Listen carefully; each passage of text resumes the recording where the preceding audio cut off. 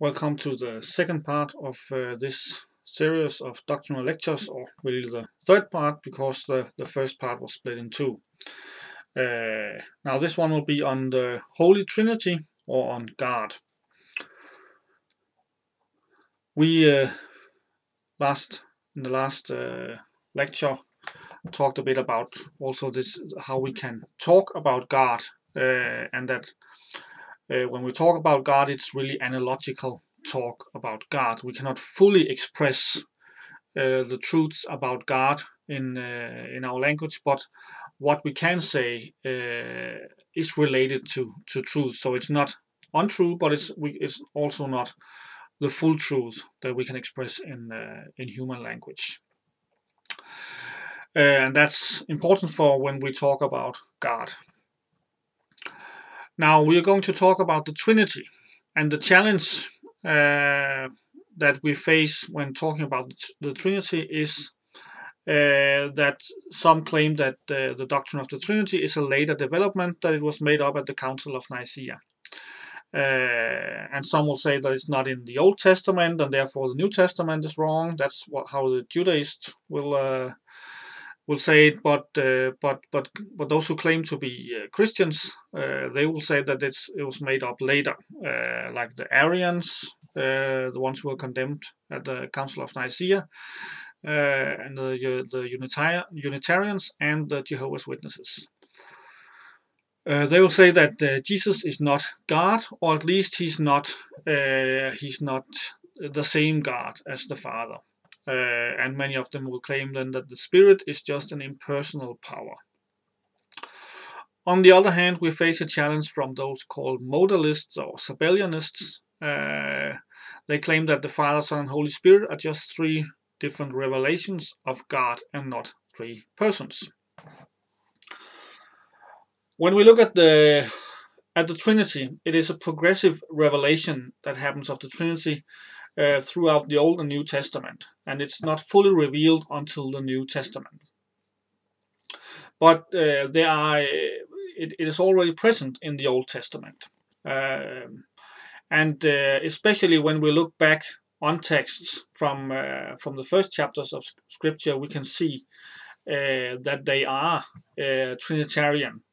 We might not have been able to just take these texts out of context and then read them Trinitarian, but we can see when we look back on them that there are hints of the Trinity and the plurality in God there. And we can see that in the first chapter of the Bible, in Genesis 1. There is a plural name for God in Hebrew, Elohim, meaning really gods. And some have claimed that this is just a plural of majesty, but that's something they have not been able to prove. Also, we can see in Genesis chapter 1, verse 2, that it says, "And the Spirit of God was hovering over the face of the waters." So the Spirit is present. And then later in Scripture, when the Spirit is revealed more and more, we can see that this is the Holy Spirit that was spoken of here. The same way with Genesis 1:3, when it says, "Then God said," God spoke. When the Word is identified later as one of the divine persons in the Trinity, we can look back at this text and see that He is the one speaking the Word. And especially when we reach John chapter 1, when it says that in the beginning was the Word, and everything was created by the Word, and this Word is then described as the Son of God.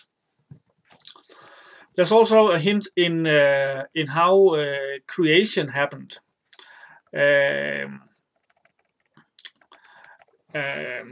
me quote Robert Leatham here from his book on the Holy Trinity.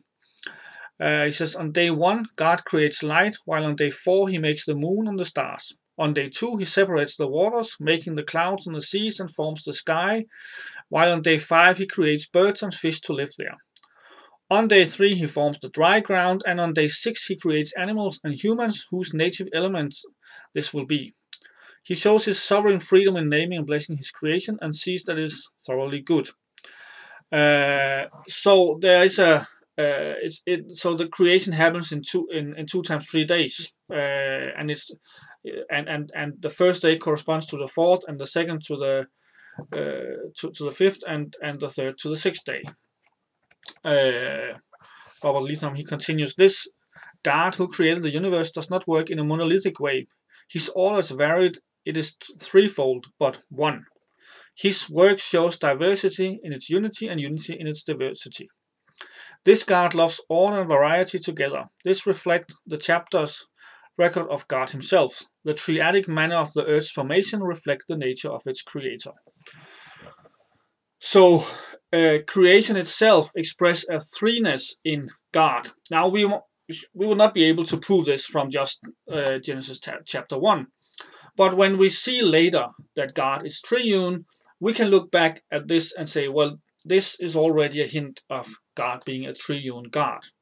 The threefold manner in which he creates the world. Then in Genesis chapter 1 verse 26, it says, Then God said, Let us make man in our image, according to our likeness. Let us make, he says. So it's really a plurality that speaks here. It's more than one person that talks here. And he says, let us make. So the Trinity is speaking with himself. And then he says, in our image. There's one image, but it is our image. It is the image of of the Trinity, but it is one image. And later we'll see that this image is the Son of God, Christ. He is the image of the essence of God. Then let's jump to Genesis chapter 3 verse 22. Then the Lord God said, Behold, the man has become like one of us, to know good and evil. And now lest he put out his hand and take also of the tree of life and eat and live forever. Here again, God talks about us, that man has become like one of us. So he's talking about more than one person in God. We see the same happening in Genesis chapter 11 verse 7. Come, let us go down and there confuse their language, that they may not understand one another's speech. Again, God talks to himself and speaks about himself as more than one person. We see all this in creation and the primeval history of the world. Now it is, as I said, this is a progressive revelation, and we see more and more of the Trinity revealed. When we reach Abraham, we meet someone called the angel of the Lord and the word of the Lord.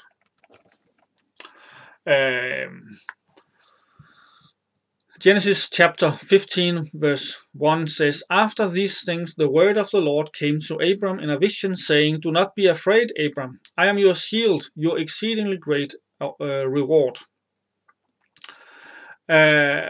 So someone appeared here who was called the Word, something that was seen.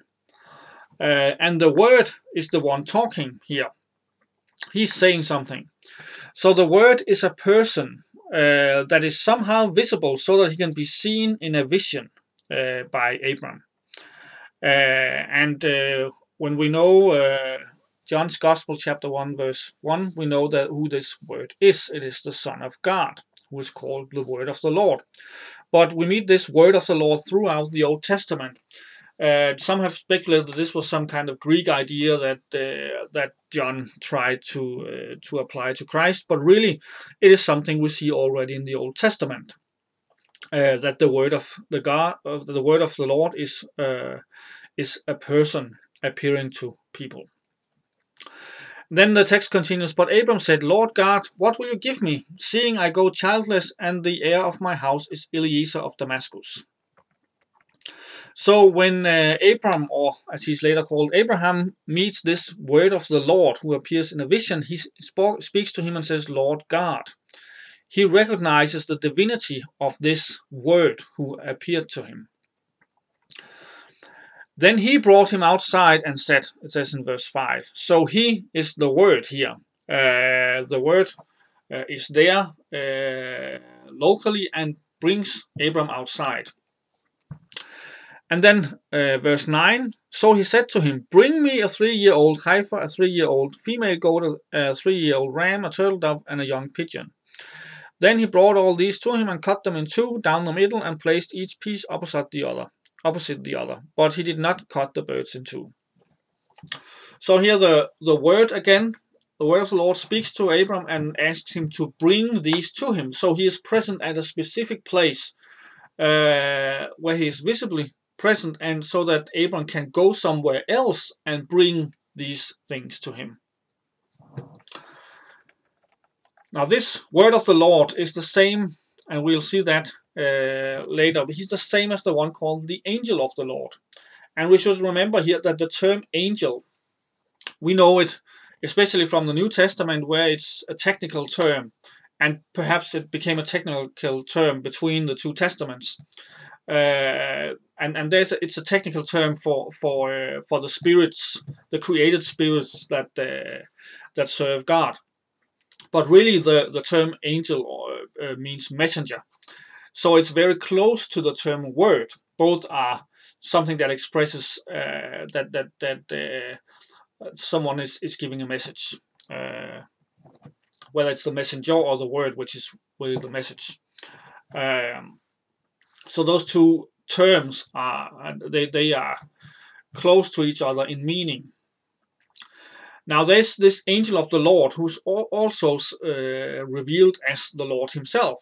We see him in Genesis chapter 16, where he meets Hagar. Now the angel of the Lord found her by a spring of water in the wilderness, by the spring on the way to Shur. And he said, Hagar, Sarai's maid, where have you come from and where are you going? She said, I am fleeing from the presence of my mistress Sarai. The angel of the Lord said to her, return to your mistress and submit yourself under her hand. Then the angel of the Lord said to her, I will multiply your descendants exceedingly, so that they shall not be counted for multitude. And the angel of the Lord said to her, behold, you are with child, and you shall bear a son. You shall call his name Ishmael, because the Lord has heard your affliction. He shall be a wild man, his hand shall be against every man, and every man's hand against him. And he shall dwell in the presence of all his brethren. Then she called the name of the Lord who spoke to her, you are the God who sees. For she said, have I also seen him who sees me? So here we have 3 times this person who appears to Hagar is called the angel of the Lord, meaning the messenger of the Lord. Or really 4 times here. And then he says, I will multiply your descendants. So he says that he is the one who will work this. He's the agent of this. But then Hagar says, she speaks about, she calls the name of the Lord who spoke to her. You are the God who sees. So she claims that this was really God. And she says, have I also seen him who sees me? So she expresses here that he is the Lord himself, this angel of the Lord. Later in Genesis, in chapter 19, verse 24, the text says that's where after the angels have gone to, or the 2 men have gone to Sodom and Gomorrah, and then it says, then the Lord rained brimstone and fire on Sodom and Gomorrah from the Lord out of the heavens. So the Lord rained brimstone from the Lord. Christ was one of the 3 men and is at the same time the Lord. So the Lord was raining this from the Lord in heaven. So there's a clear distinction here of persons in God, but also a demonstration of unity in the external works of God. So this is also a proof text of this unity of the work of the Trinity even though there is an order in how the Trinity works. The Trinity always works together. Then the angel of the Lord meets Hagar again in Genesis chapter 21, verse 17 to 18. And God had heard the voice of the lad. Then the angel of God called to Hagar out of heaven and said to her, What ails you, Hagar? Fear not, for God has heard the voice of the lad where he is. Arise, lift up the lad and hold him with your hand, for I will make him a great nation. So God has heard the voice. And the angel of the Lord responds to this. Again, we see that the angel of the Lord and God is the same. The angel of the Lord refers to God as someone, then refers to God as someone distinguished from him. So first, God hears the voice, and then the angel talks to Hagar, and the angel talks about God in the third person. So, and then again, the angel of the Lord promises that he will make Ishmael a great nation. So the angel of the Lord is both referring to God in the third person, and he's referred to as God, and he's claiming to do the works that God is doing. Genesis chapter 22, verse 11 to 12. Here we meet the angel of the Lord again. But the angel of the Lord called to him from heaven and said, Abraham, Abraham. So he said, Here I am. And he said, Do not lay your hand on the lad or do anything to him, for now I know that you fear God, since you have not withheld your son, your only son, from me. So the angel of the Lord here calls on Abraham. And then he says that Abraham fears God in the third person. And the reason for this is that Abraham has not withheld his son from me, meaning from the angel of the Lord. So here we have again both the angel of the Lord, both talking about God in the third person, but also referring to himself as God.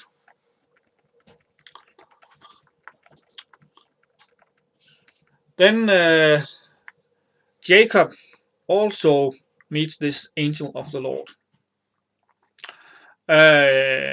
And we can see that by comparing some passages, that the one he sees in Bethel is really the angel of the Lord, and at the same time God. Genesis chapter 28, verse 12 to 13 says, Then he dreamed, and behold, a ladder was set up on earth, and its top reached to heaven. And there the angels of God were ascending and descending on it. And behold, the Lord stood above it and said, I am the Lord God of Abraham your father, and the God of Isaac. The land on which you lie I will give to you and your descendants. So here it's clearly the Lord who stands above this ladder. And then when Jacob wakes up, he says in verse 16 to 17, Surely the Lord is in this place, and I did not know it. And he was afraid and said, How awesome is this place? This is none other than the house of God, and this is the gate of heaven. So this certainly was the Lord. This was God. And then chapter 31, verse 3, the Lord appears to Jacob again, and it says, Then the Lord said to Jacob, Return to the land of your fathers and to your family, and I will be with you.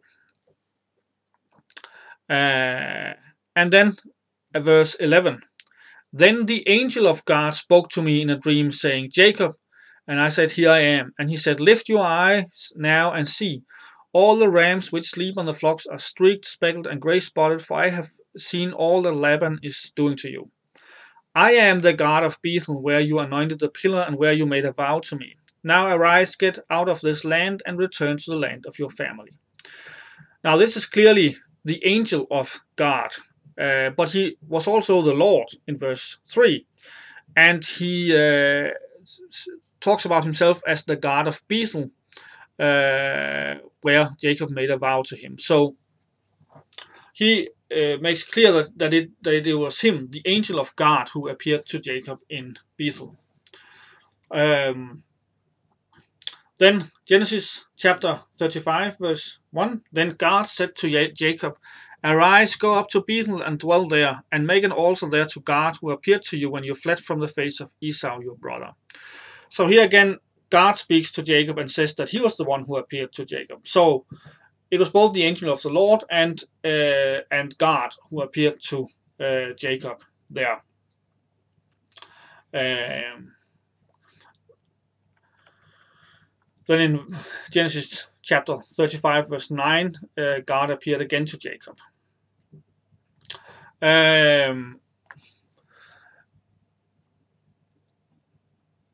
Jacob also meets God as a man in Genesis chapter 32 verse 28 to 30, where he meets this man at night who he wrestles with. And he said, Your name shall no longer be called Jacob, but Israel, for you have struggled with God and with men, and have prevailed. Then Jacob asked, saying, Tell me your name, I pray. And he said, Why is it that you ask my name? And he blessed him there. And Jacob called the name of the place Peniel, for I have seen God face to face, and my life is preserved. And this, we must assume, is also the angel of the Lord, because no one has seen the Father. John says in his Gospel chapter 1.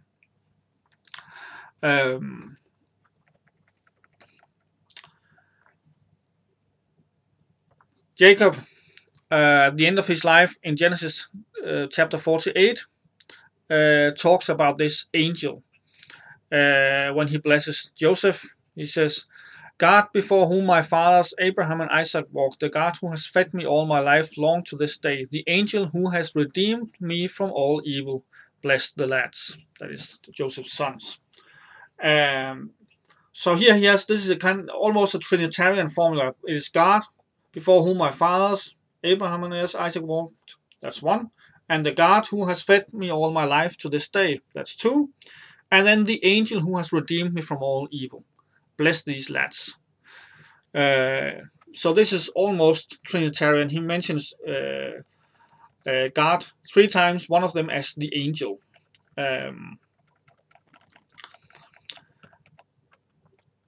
We learn more about this angel in Exodus, where we are also introduced to a revelation of what seems to be the Holy Spirit.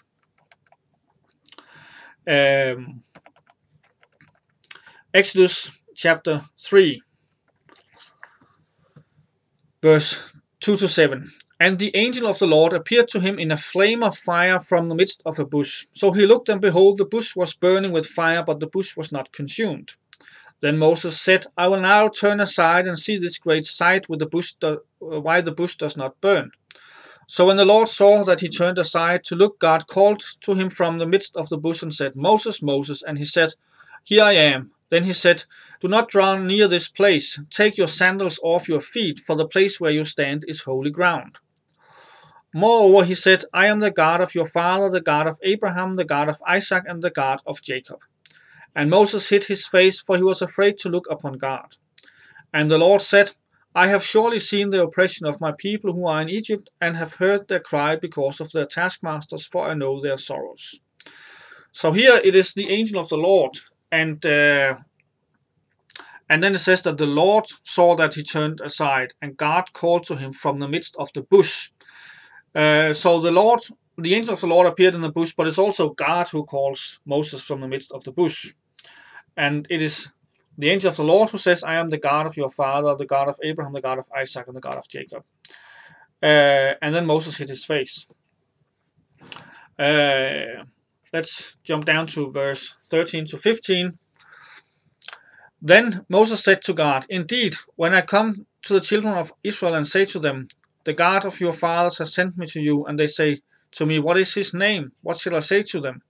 And God said to Moses, I am who I am. And he said, Thus you shall say to the children of Israel, I am has sent me to you.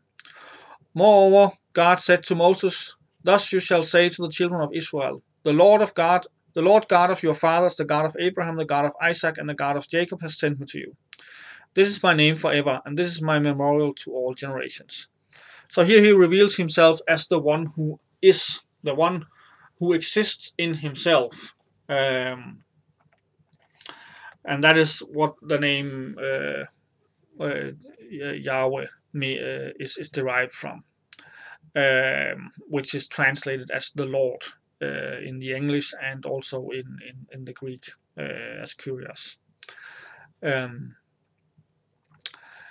Exodus chapter 6, verse 2-3, it says, "And God spoke to Moses and said to him, I am the Lord." And this is the I am who I am name. "I appeared to Abraham, to Isaac, and to Jacob as God Almighty, but by my name, Lord, I was not known to them." Now it seems here that it seems weird, because the word the Lord or the Yahweh is there in Genesis, but what might be going on here is that in Genesis only Moses, who narrates the story, identifies the angel as Yahweh or the Lord, while the angel himself only identifies himself as God the Almighty. But now he shows that he is really the same as Yahweh or the Lord. So this is a progression in revelation of the Trinity. Then let's jump to Exodus chapter 13 to 14.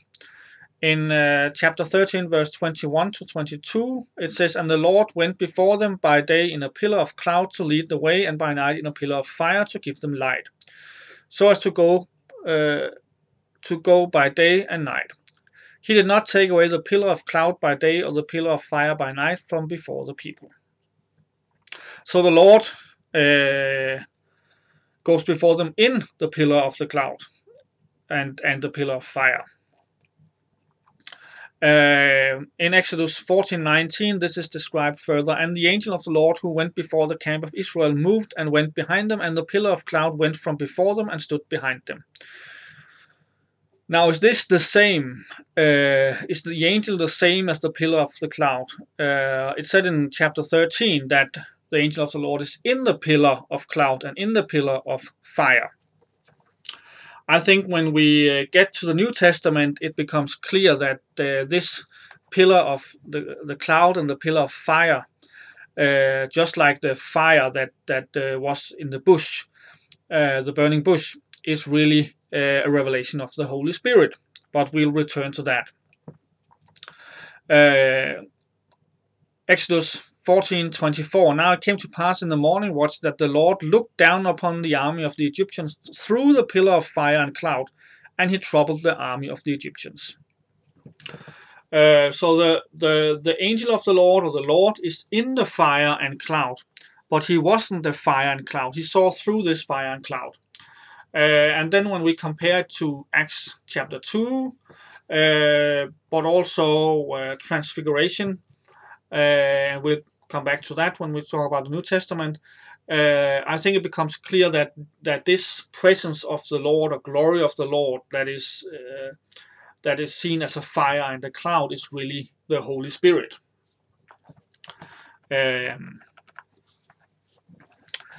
Exodus chapter 15, where the Lord is speaking about the Lord in third person. "If you diligently heed the voice of the Lord your God, and do what is right in his sight, give ear to his commandments, and keep all his statutes, I will put none of the diseases on you which I have brought on the Egyptians, for I am the Lord who heals you." Here the Lord speaks about the Lord in the third person. And it's we must assume that it's the second person of the Trinity who is speaking, the angel of the Lord speaking, and he speaks about hearing the commandments of the Father. Let's jump to Exodus chapter 23, where the angel is further described by God. "Behold, I send an angel before you to keep you in the way and to bring you into the place which I have prepared. Beware of him and obey his voice. Do not provoke him, for he will not pardon your transgressions for my name is in him. But if you indeed obey his voice and do all that I speak, then I will be an enemy to your enemies and an adversary to your adversaries. For my angel will go before you and bring you into the Amorites and Hittites and Perizzites and the Canaanites and the Hivites and the Jebusites, and I will cut them off. So here God speaks to Israel and says that he will send an angel in whom his name is. Now what is this name? We see it also in the New Testament where we are commanded to baptize in the name, not the names, but the name of the Father and of the Son and of the Holy Ghost. So this name somehow signifies the divine essence. This name, this divine essence, is in the angel of the Lord. And is something that the Father and the Son and the Holy Spirit have in common. Then Exodus chapter 24. Then Moses went up into the mountain, and a cloud covered the mountain. Now the glory of the Lord rested on Mount Sinai, and the cloud covered it 6 days. And on the 7th day he called to Moses out of the midst of the cloud. The sight of the glory of the Lord was like consuming fire on the top of the mountain in the eyes of the children of Israel. Here this glory of the Lord rests on Mount Sinai and covers it as a cloud and as a fire, a consuming fire, just like it had done when it went before them and after them, as a pillar of cloud and pillar of fire. And comparing this to the description of transfiguration, I think we can and to the apostles in the upper room, I think we can see this as the Holy Spirit.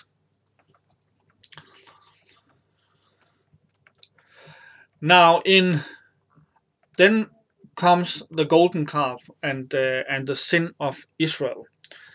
And God reacts to this, and we see that reaction in Exodus chapter 33, verse 1-2. Then the Lord said to Moses, "Depart and go up here, you and the people whom you have brought out of the land of Egypt, to the land of which I swore to Abraham, Isaac, and Jacob, saying, to your descendants I will give. And I will send my angel before you, and I will drive out the Canaanite and the Amorite and the Hittite and the Perizzite and the Hivite and the Jebusite."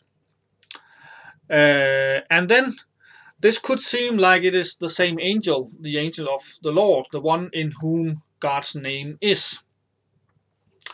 But Moses speaks to God in the fire and pillar and wants to know who this angel is. It says in verse 10-12, "All the people saw the pillar of cloud standing at the tabernacle door, and all the people rose and worshipped, each man in his tent door. So the Lord spoke to Moses face to face, as a man speaks to his friend. And he would return to the camp, but his servant Joshua the son of Nun, a young man, did not depart from the tabernacle. Then Moses said to the Lord, See, you say to me, bring up this people, but you have not let me know whom you will send with me. Yet you have said, I know you by name, and you have also found grace in my sight." And this is weird if this is the same angel. So this seems like this is really another angel, what we today call an angel of God, that he will send instead of the angel in whom his name is. So it is a created angel and not the uncreated angel of the Lord that he will send. God answers the prayer, and he says that his presence or face will go with Israel. And he said, "My presence will go with you, and I will give you rest." And this presence is possibly both the pillar and the cloud, but also the angel of the Lord who is in it. So it's possibly both the Son and the Holy Spirit that is called the presence or the face of the Lord. And then in the same chapter, Moses sees God from behind. And he said, please show me your glory. Then he said, I will make all my goodness pass before you, and I will proclaim the name of the Lord before you. I will be gracious to whom I will be gracious, and I will have compassion on whom I will have compassion. But he said, you cannot see my face, for no man shall see me and live. And the Lord said, here is a place by me, and you shall stand on the rock.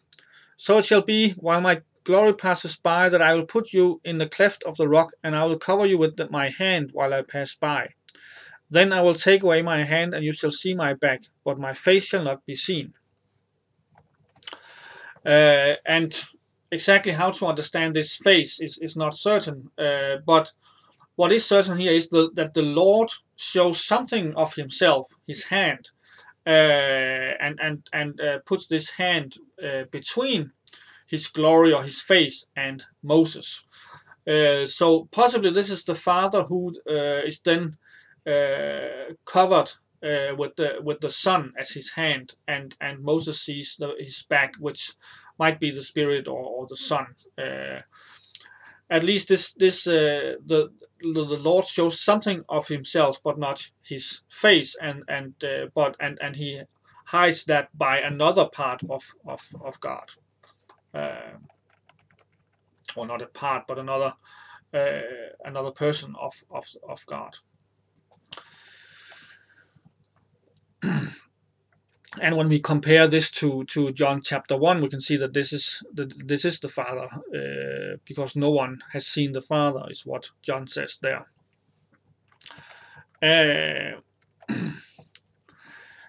Then in Numbers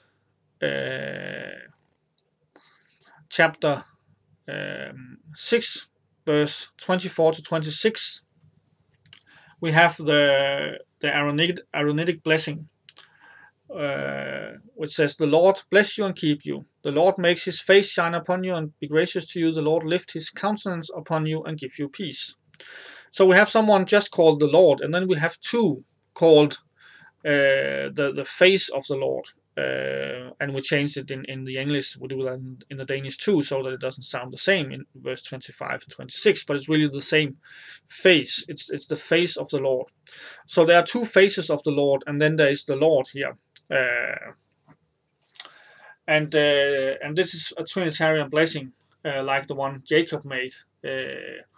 But here two faces are named here, and that's the Spirit and the Son, we must assume. In Numbers chapter 12, there's a revelation again of God.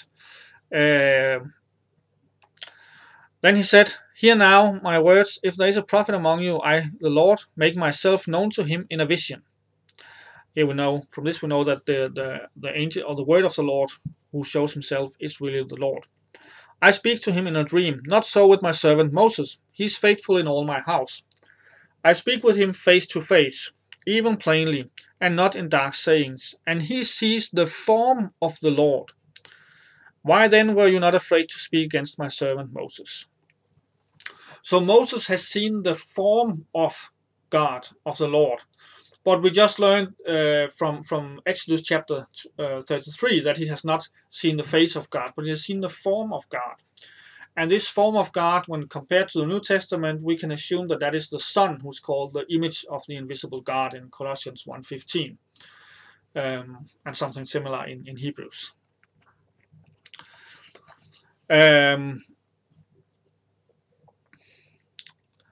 In Deuteronomy chapter 5, we learn that God is nevertheless one. You shall have no other gods before me. It says in Deuteronomy 5:7, or in the Septuagint, thou shalt have no other gods before my face. And the face might be the Son and the Holy Spirit here. So we are commanded not to have other gods than the Lord. So we know here that he's one Lord, even though he's three persons. Then in chapter 6, verse 4, we have the Shema. Hear, O Israel, the Lord our God, the Lord is one. So God is one, even though he has revealed himself as both the angel or the word, and as the presence or the face of the Lord in the cloud and the fire. And also here there is a threefold mentioning of God. It says the Lord, our God, the Lord is one. So this both expresses Trinity and the unity of God here.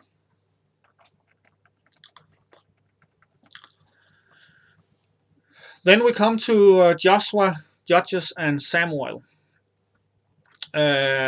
Joshua meets this angel of the Lord again, and he does that outside Jericho.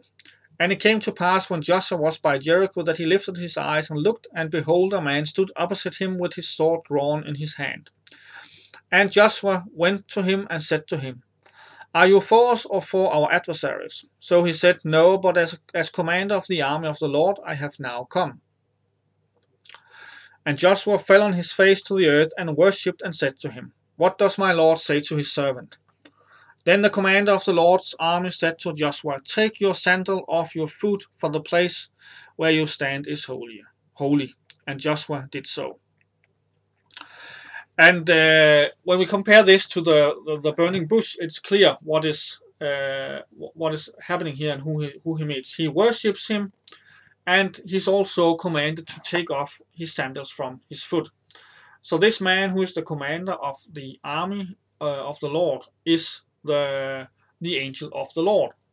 And later in Numbers, or earlier Numbers 22, verse 22 to 23, the angel of the Lord is also seen with a drawn sword, as he is later in 1 Chronicles chapter 21, verse 11 to 16. So that the angel of the Lord shows himself with a drawn sword is something that happens other places in Scripture too. Then we go to Judges, chapter 2, verse 1 to 5. Then the angel of the Lord came up from Gilgal to Bochim and said, I led you up from Egypt and brought you to the land of which I swore to your fathers and said, I will never break my covenant with you. And you shall make no covenant with the inhabitants of this land, and you shall tear down their altars. But you have not obeyed my voice. Why have you done this? Therefore I also said, I will not drive them out before you, but they shall be thorns in your side, and their gods shall be a snare to you. So it was, when the angel of the Lord spoke these words to all the children of Israel, that the people lifted up their voice and wept. Then they called the name at that place Bochim, and they sacrificed there to the Lord. And so the angel here speaks to Israel and says that he led them up from Egypt. And he says that they have not obeyed his voice. That's what they were commanded to obey when God spoke to Moses.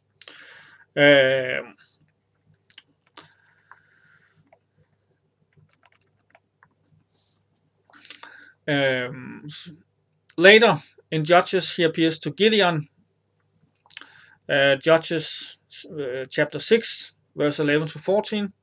Now the angel of the Lord came and sat under the terebinth tree, which was in Ophrah, which belonged to Joash the Abiezrite, while his son Gideon threshed wheat in the winepress in order to hide it from the Midianites.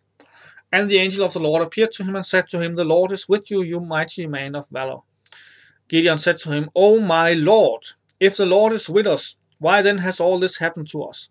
And where are all his miracles which our fathers told us about, saying, Did not the Lord bring us up from Egypt? But now the Lord has forsaken us and delivered us into the hands of the Midianites. Then the Lord turned to him and said, Go in this might of yours, and you shall save Israel from the hand of the Midianites. Have I not sent you?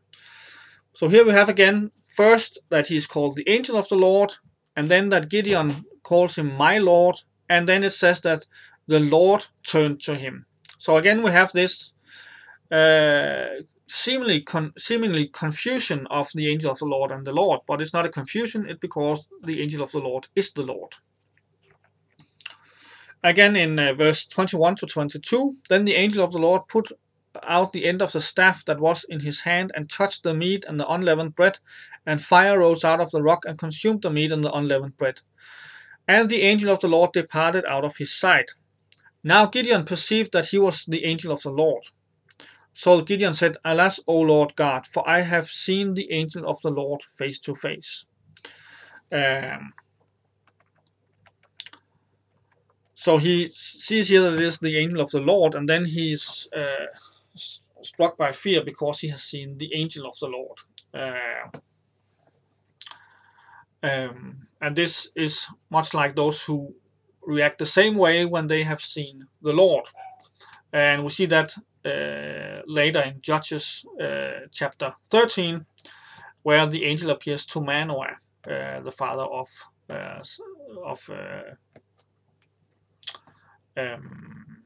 Samson. Verse 3, And the angel of the Lord appeared to the woman and said to her, Indeed, now you are barren and have borne no children, but you shall conceive and bear a son. Then Manoah said to the angel of the Lord, What is your name, that when your words come to pass we may honor you? And the angel of the Lord said to him, Why do you ask my name, seeing it is wonderful? And we can think about Isaiah chapter 9 verse 6, where the Lord is called Wonderful Counselor, or the child that is to be born is called Wonderful Counselor. Then verse 21, When the angel of the Lord appeared no more to Manoah and his wife, then Manoah knew that he was the angel of the Lord. And Manoah said to his wife, We shall surely die, because we have seen God. So here Manoah identifies the angel of the Lord as God. Now, the angel of the Lord didn't show himself a lot throughout Judges because Israel had sinned. And therefore, 1 Samuel chapter 3 verse 1 says, And the word of the Lord was rare in those days. There was no widespread revelations.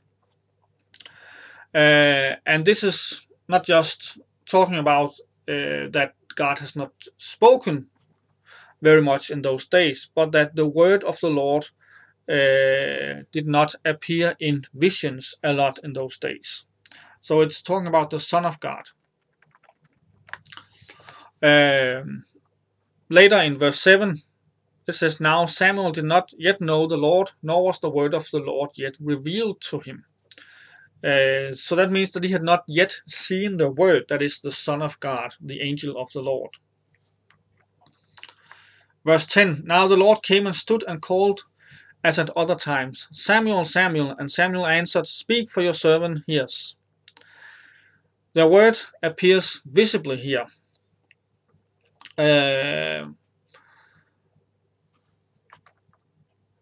Because he stood and called as at the other times. Then verse 15, So Samuel lay down until morning and opened the doors of the house of the Lord, and Samuel was afraid to tell Eli the vision. So here we know that it was a vision he saw. He saw the word of the Lord in a vision, just like it had been said to Moses that the prophets would, and as he had appeared to Abraham as the word of the Lord in a vision.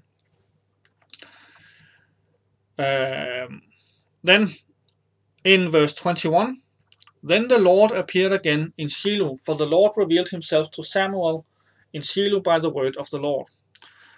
So here it says that it was the Lord, and then again that he revealed himself by the word of the Lord. So the Lord reveals himself by the word of the Lord. The Son of God is the one through whom the Trinity reveals himself to Samuel.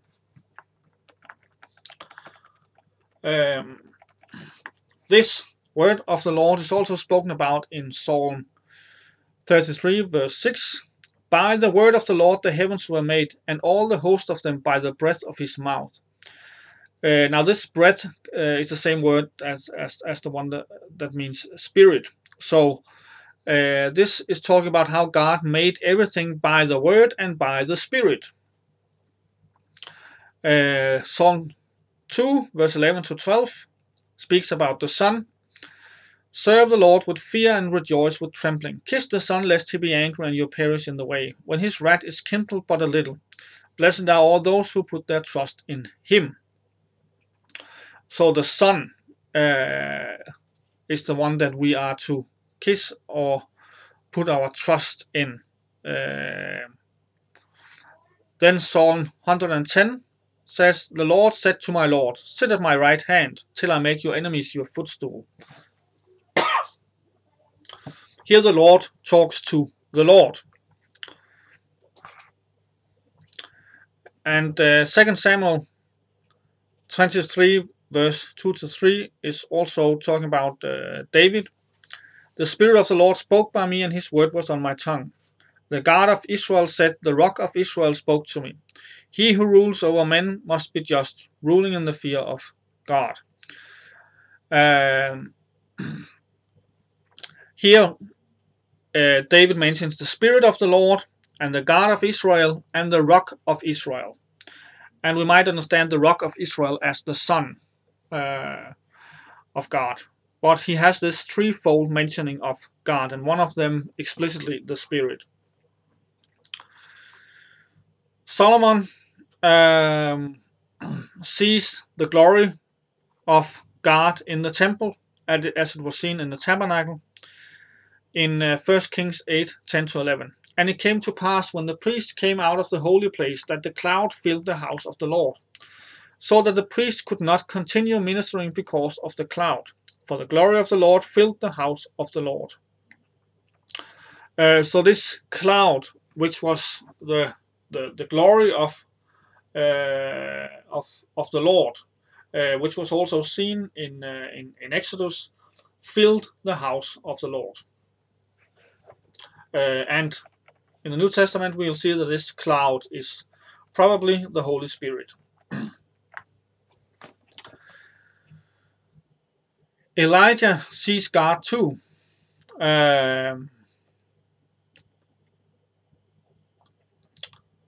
In 1 Kings 19:9-13.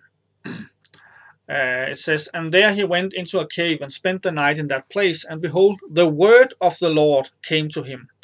So the word of the Lord came to him and said to him, the word of the Lord is talking, "What are you doing here, Elijah?" So he said, "I have been very zealous for the Lord God of hosts, for the children of Israel have forsaken your covenant, torn down your altars, and killed your prophets with the sword. I alone am left, and they seek to take my life." Then he said, "Go out and stand on the mountain before the Lord." And behold, the Lord passed by, and a great and strong wind tore into the mountains and broke the rocks in pieces before the Lord. But the Lord was not in the wind. And after the wind, an earthquake. But the Lord was not in the earthquake. And after the earthquake, a fire. But the Lord was not in the fire. And after the fire, a still small voice. So it was when Elijah heard it that he wrapped his face in his mantle and went out and stood in the entrance of the cave. Suddenly a voice came to him and said, "What are you doing here, Elijah?" So first the word of the Lord speaks to Elijah, and he shows himself to Elijah, and then Elijah afterwards sees God or hears God in this wind talking to him. Possibly the Father talking, possibly it was the Father talking on Sinai, like the Father was talking at the baptism of Jesus and on Transfiguration. Then Isaiah talks about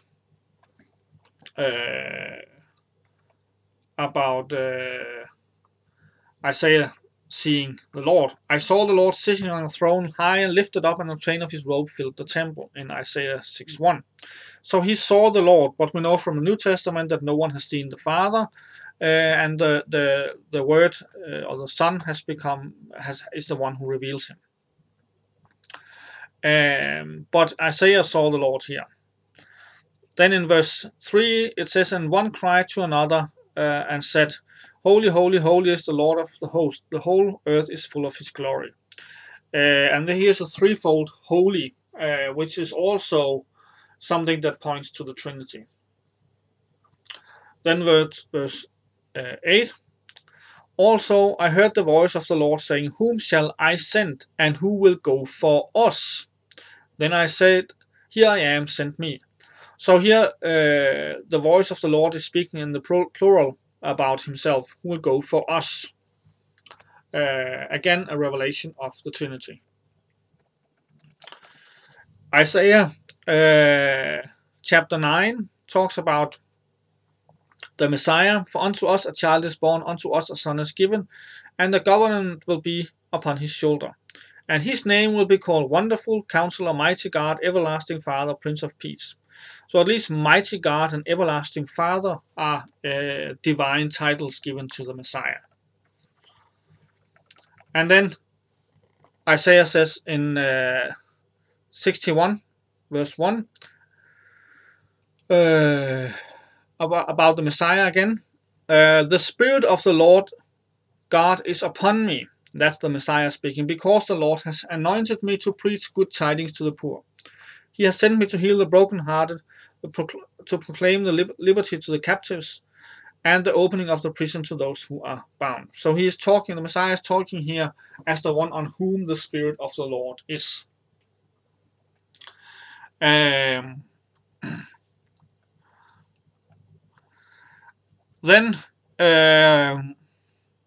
we meet in Isaiah 63, we meet both the angel of the Lord and the Holy Spirit. In all their affliction he was afflicted, and the angel of his presence saved them. In his love and in his pity he redeemed them, and he bore them and carried them all the days of old. But they rebelled and grieved his Holy Spirit. So he turned himself against them as an enemy, and he fought against them. Here we see that the angel had helped them, but also that they grieved his Holy Spirit. So the Holy Spirit isn't just a force, it's someone who can be grieved. Then he remembered the days of old, Moses and his people, saying, where is he who brought them up out of the sea with the shepherd of his flock? Where is he who put his Holy Spirit within them? Or among or in the midst of them? So here we learn that the Holy Spirit is a person, and the angel has helped them. But we also learn that the Spirit was in their midst in the desert. And again, looking at Acts chapter 2, where he reveals himself as a fire, and possibly Transfiguration also as a cloud. We can compare these, and it seems that this cloud of pillar of fire that followed them and was in their midst in the desert is really the Holy Spirit.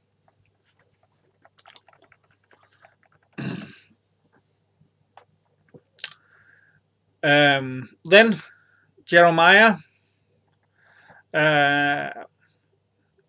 when he's called in chapter 1, verse 4-9, it says, Then the word of the Lord came to me, saying, Before I formed you in the womb, I knew you. Before you were born, I sanctified you. I ordained you a prophet to the nations.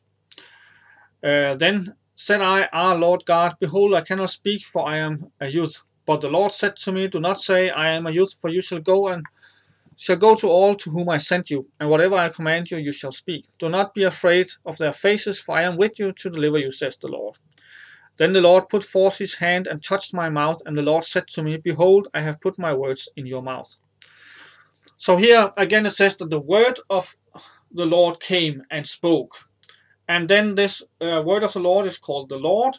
And finally it says that the Lord put forth his hand and touched the mouth of Jeremiah. Now no one has seen the Father. So this Lord is the word of the Lord. It is the angel of the Lord who did this.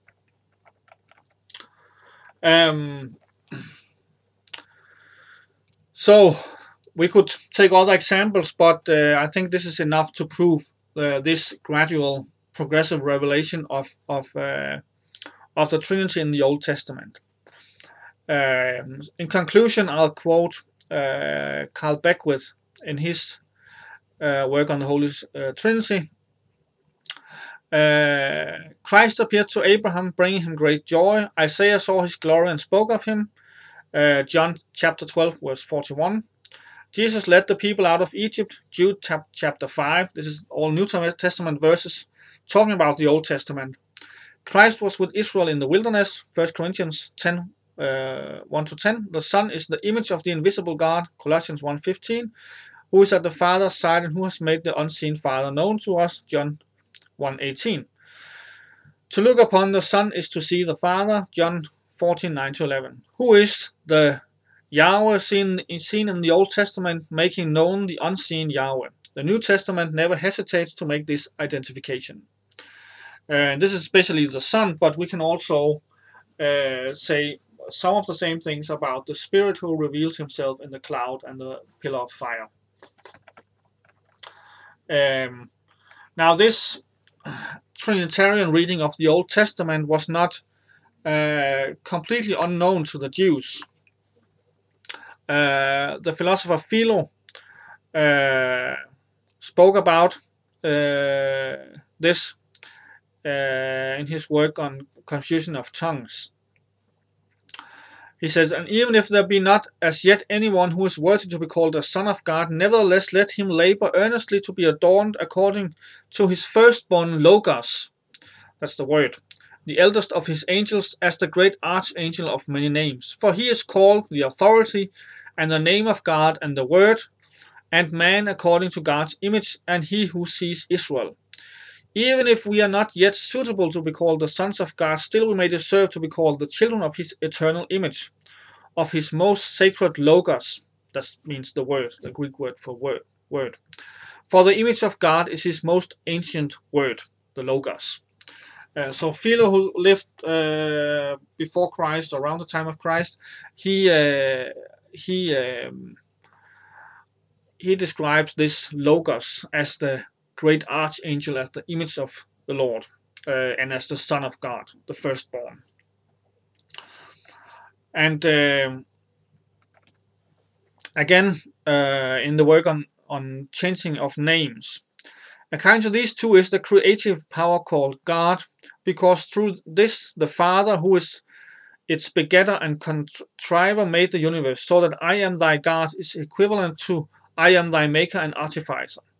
And the greatest gift we can have is to have him for our architect, who was also the architect of the whole world. And therefore we read, let us make man after our image, Genesis 1:26.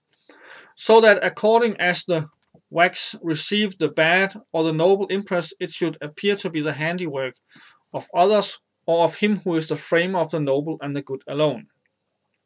So he speaks here about this creative power called God, through whom God creates everything. And finally, when talking about the Old Testament, we'll mention that the Targum also speaks about this word of the Lord. And I'll quote a secondary source here, Douglas Van Dorn, The Angel of the Lord, A Biblical, Historical and Theological Study, page 245. It speaks about the Targum. Memra is used in a very strange way. As one scholar, Abelson, put it a century ago, these Jews were sufficiently advanced to find difficulty in the more startlingly anthropomorphic expressions of the Old Testament, like the Lord God walked in the garden. Wherever anything of this kind occurs in the original, the Targum replaces it by some inoffensive substitute. The dwelling of the Lord, Shekinah or Shekinah, or the word of the Lord, the Memra, are the most common. So the Jews who translated the Bible into Aramaic or paraphrased it in Aramaic, they would substitute whenever God is showing himself in an anthropomorphic way in the Old Testament, they would translate it as the dwelling of the Lord, or the presence of the Lord, or the word of the Lord, the Memra, the Aramaic word of called the word. So they knew that there was this word of the Lord, who is also a person and the Lord himself. Now I think we'll take a break here and continue with the New Testament and a more systematic presentation in a second lecture.